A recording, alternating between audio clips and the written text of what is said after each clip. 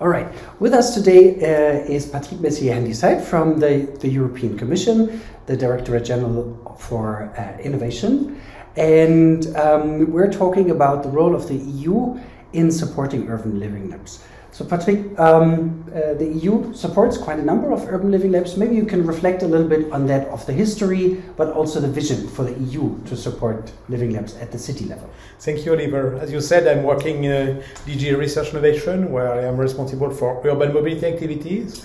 And for the last, I would say, 15 to 20 years, through 20 years, through research and innovation activities, we are supporting living labs and also demonstration activities in urban areas. Our main focus was, and is still even more now, with the greening of activities, is on climate change mitigation, but also on reducing emission in cities, which are the main concern of the citizen in cities in Europe, but not only in Europe, also in all cities around the world. So for such activities, we have the policy activities, which is, for example, at the moment we have the EU Green Deal, which had a very ambitious objective to have our 90% level reduction compared to the years before, and to be in 2050 the first continent carbon neutral, which is very ambitious.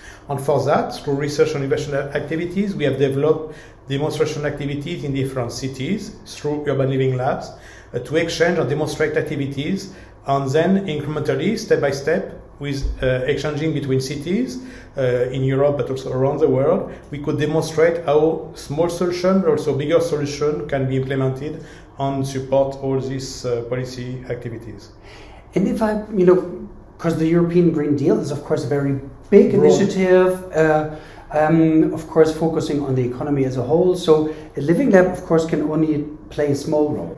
So how can a small living lab make a positive contribution to such a big endeavor? Indeed, a lot of activities can be done, but it will not solve all the problems. But I think our motto is really one solution does not fit all, so it's very important for us to spread the good word around the different cities in Europe. That's why when we have some research activities, we like to implement through 3, 4, let's 5 cities, some living labs and demonstration activities. But then we have different type or level of cities following this demonstration, so what we call the exchange of best practice, but also follower cities.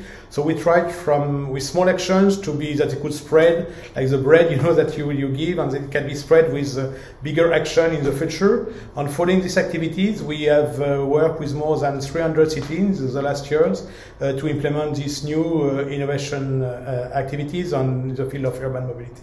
And what is very important is the different type of activities. It's not only technology development, but also all the environment and the socio-economic aspect, but also the link with the so-called, in Europe, sustainable urban mobility plans, that all these small solutions which are developed in such living labs could be integrated in a longer term to support the activities and the sustainable development of the cities. Horizon Europe is a new European framework program for research and innovation for the next 7 years, from the year 2020 to 27. So it's a long time program. And we have a transport program which is linked with energy and climate, called Cluster 5 in our jargon, which deal with these 3 elements, combining transport, energy and climate. So one of our main focus is really on climate change, as we mentioned before. So it is really one of our key priorities. All the activities is developed for European researchers, industry, stakeholders, city authorities, NGOs. But as you mentioned, indeed, it is open to international cooperation. So that was a quick overview on activities from the European Union, but also with the European Union working globally. Thank you very much, Patrick. It's my pleasure. And we'll continue the cooperation. Looking forward to working together. Thank you and good luck for your activities.